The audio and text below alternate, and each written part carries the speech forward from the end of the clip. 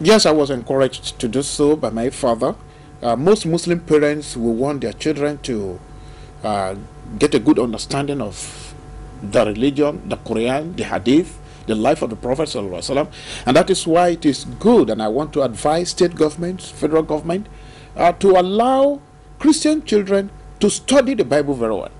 Allow Muslim children to study the Quran very well and understand it. There should be provision for teachers of Arabic and Islamic studies, provision for Christian, have that? Christian religion. They don't. I would say they have 10% in most schools. Not enough. I won't call it not enough. They don't. You see, when you look at it, you find that they have in about 20%, particularly in the Southwest. They don't have. Saying some of the challenges. Let me finish. They don't have IRK teachers.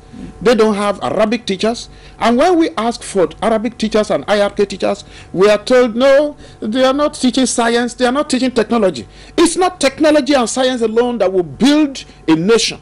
There is morality. Where the accountants are there, the auditors are there. What are they doing with all the fraud? Who is causing the fraud? We're waking up to that. We are not. That is essential. We are pardoning those who committed the greatest fraud against this country.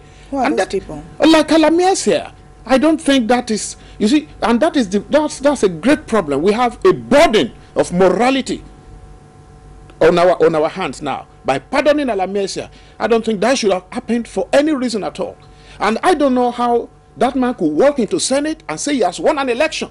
I know they will vote for him in his constituency, but do Nigerians accept him?